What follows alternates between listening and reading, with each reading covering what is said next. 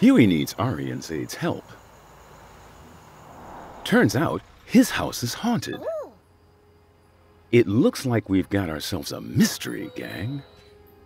There is figurative language all over the house making weird things happen. Figurative language, hyperbole, onomatopoeia, personification. Figurative language, also known as a figure of speech, is a word or phrase that does not have the exact meaning of the words written. As the reader, your job is to determine what the expression literally or actually means, so you understand what the author is trying to say. There are many different types of figurative language. Today, we are going to focus on hyperbole, onomatopoeia, and personification. First, Huey shares the hyperbole that he heard in the living room along with a picture he found. Hyperbole is an exaggeration that is so dramatic, no one will believe the statement to be true. Huey heard, "I used to walk 15 miles to school during a blizzard." Do the words mean exactly what they say? No. Walking that far during a blizzard would be difficult and dangerous. And we can see the school is close by. What is the literal meaning of the phrase? The note is explaining walking to school every day was hard, using hyperbole to compare how their experience of getting to school was more difficult than another, using a dramatic exaggeration about the distance and weather. But who or what said it?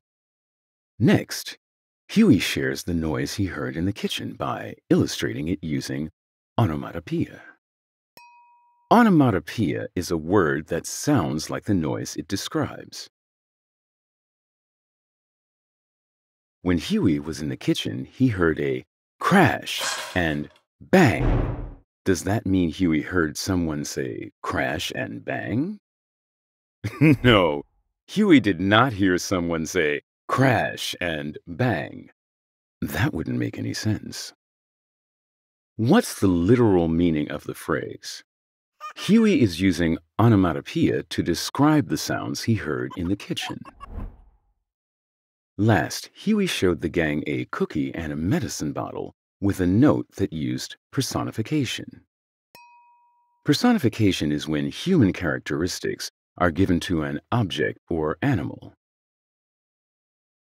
It says, "These are my anti-flatulence pills because I like cookies, but they don't like me." Do the words mean exactly what they say? No, cookies don't have feelings. That wouldn't make any sense. What is the literal meaning of the phrase? It means whoever wrote it has to take medicine sometimes because cookies upset their stomach. But who wrote it? Before we find out, let's summarize. Remember, there are many different types of figurative language. As the reader, your job is to determine what the expression literally or actually means, so you understand what the author is trying to say. First ask, do the words mean exactly what they say? Second, explain the literal meaning of the phrase in your own words. Good news, Huey. We figured out what or who is behind all the mysterious events. There's just one problem. She said she's your grandma and you invited her to come visit.